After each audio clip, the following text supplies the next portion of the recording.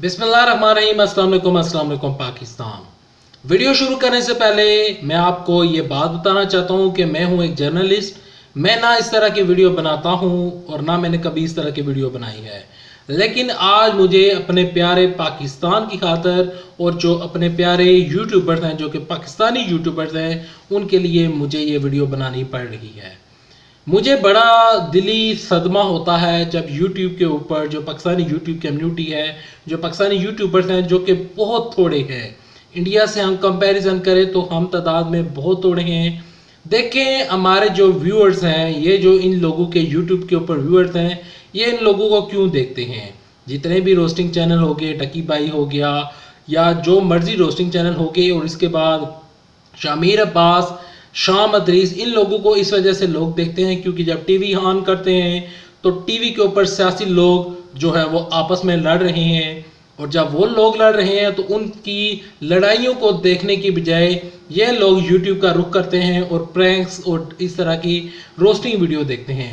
जब ये roasting video देखते हैं तो आगे से अगर यही चैनल लड़ना शुरू हो पड़े तो इसका नुकसान किस होगा? इसका नुकसान जो है वो प्यारे पाकिस्तान को होगा। कैसे होगा? वो इस तरह होगा। देखिए अभी जो नई वीडियो रिसेंट वीडियो डाली है डकी भाई ने, जिसमें शाम इदरीस के बारे में उन्होंने बताया कि शाम इदरीस को किस तरह उनको थ्रेट्स दे रहे हैं, उनकी फैमिली को थ्रेट दे रहे हैं। तो इस तरह का जो सिचुएशन है, देखिए शाम इदरीस को इस तरह का नहीं करना चाहिए, और ये जितनी भी लड़ाइयाँ हो रही हैं इनका कोई सद्देबाब निकलना चाहिए, और मैं सद्देबाब निकालने के लिए आया हूँ। उम्मीद करता हूँ मेरा ये जो मोहब्बत का पैगाम है आप लोग समझेंगे और इसको अप्रिशिएट करेंगे।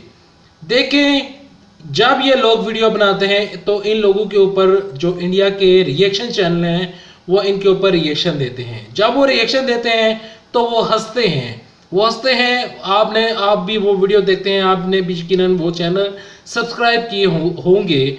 अच्छा, जब वो हंसते हैं उनके हंसने का मकसद ये होता है कि देखें पहले ही पाकिस्तान में इतने क्राइसिस चल रहे हैं और ऊपर से पाकिस्तानी जो यूट्यूबर्स हैं वो भी लड़ना शुरू पड़े, तो वो इस बात पर हंसते हैं। देखें जो इंडिया के यूट्यूबर्स हैं वो छोटे यूट्यूबर्स को उठाते हैं और उसको उठाकर ऊपर ले जाते हैं, और जो पाकिस्तानी यूट्यूबर्स हैं अगर कोई पीक के ऊपर पहुंच जाए तो उसकी टांगें खींचना शुरू करते हैं। और इस तरह की क्या, मैं एक आपको समझाने के लिए बात कर रहा हूँ, फॉर एग्जाम्पल आपको बता रहा हूँ।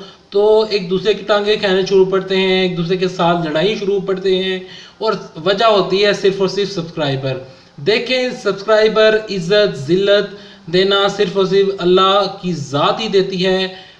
ये अल्लाह को ही पता होता है कि अल्लाह कब आपको ऊपर ले जाए और अल्लाह आपको कब नीचे ले आए। जो शाम इदरीस ने किया मैं उसके बिल्कुल हक में नहीं हूँ। जो इस तरह की फाइट्स होती हैं यूट्यूब के ऊपर मैं उसके भी हक में नहीं हूँ। मैं एक सिंपल पाकिस्तानी हूँ। अब ये जो वीडियो डकी भाई ने डाली है इसके ऊपर बनेगी मजीद रोस्टिंग वीडियो, और इस चीज़ का सद्देबाब नहीं निकलेगा। इस चीज़ का सद्देबाब निकलना चाहिए। तो प्यारे पाकिस्तानियों, प्यारे यूट्यूबर्स, मैं आपके लिए दुआ भी करता हूँ और आपके लिए ये तमन्ना करता हूँ कि आप ये जो लड़ाइयाँ हैं, शाम इदरीस को ये लड़ाई नहीं करनी चाहिए। अगर उसको फेम चाहिए तो ये तरीका ठीक नहीं है, या अगर किसी और यूट्यूबर को फेम चाहिए, डकी भाई के साथ जो हुआ मैं उसके बिल्कुल हक में नहीं हूँ। इस तरह के केसेस को सॉल्व करना चाहिए और एक सलूशन निकालना चाहिए, और ये लड़ाइयाँ जो हैं इनको बंद होना चाहिए। हमारा दीन मज़हब इस्लाम हमें जो आपस में सुलह, इत्फाक, रवादारी, मोहब्बत और भाईचारे का दर्स देता है। तो मैं उस दर्स के ऊपर चलता हूँ। आपके लिए दुआ करता हूँ कि आपकी जितनी लड़ाइयाँ हुई हैं ये लड़ाइयाँ ख़त्म हों। मैं ये नहीं कहता कि अब डकी भाई उठें और शाम इदरीस के पास चले जाएं। अगर आपने नहीं मिलना ना मिले, बराए मेहरबानी अब ये लड़ाइयाँ बंद करें। डकी भाई भी बंद कर दें और ये जो शाम इदरीस हैं ये भी बंद कर दें। और इस वीडियो को जज करने से पहले मेरी ये सारी बातें जो हैं वो आप ज़हन नशीन कर लीजिएगा कि मेरा इस वीडियो को बनाने का मकसद सिर्फ और सिर्फ मोहब्बत फैलाना है, ताकि ये जो लोग हैं, जितने भी ये जो यूट्यूबर्स हैं, आपस में मोहब्बत के साथ रहें, भाईचारे के साथ रहें, और वो वीडियो बनाएं जिसकी वजह से लोगों ने इनको सब्सक्राइब किया हुआ है। डकी भाई को लोग इस वजह से देखना चाहते हैं क्योंकि वो रोस्ट करते हैं। शाम इदरीस को इस वजह से देखते हैं कि वो व्लॉग बनाते हैं, और जो शामीर अब्बास शाह है उसको इस वजह से देखते हैं कि प्रैंक्स को देखने के लिए सब्सक्राइब किया हुआ है। तो इन लोगों को जो ये कंटेंट डालते हैं इसके ऊपर काम करना चाहिए, लड़ाइयाँ बंद करनी चाहिए, क्योंकि पाकिस्तान की खातिर हमें आपस में मोहब्बत बढ़ानी चाहिए। उम्मीद करता हूँ वीडियो आपको पसंद आई होगी। वीडियो में अगर कोई गलती गुसाही होगी हो तो उसके लिए मैं माजरत चाहता हूँ। अल्लाह से दुआ है अल्लाह आपकी हिफाजत में, अल्लाह पाकिस्तान की हिफाजत में, अल्लाह पाकिस्तान को पाकिस्तान के दुश्मनों से बचाए। अल्लाह हाफिज़। पाकिस्तान जिंदाबाद, पाकिस्तान फौज पाइंदाबाद।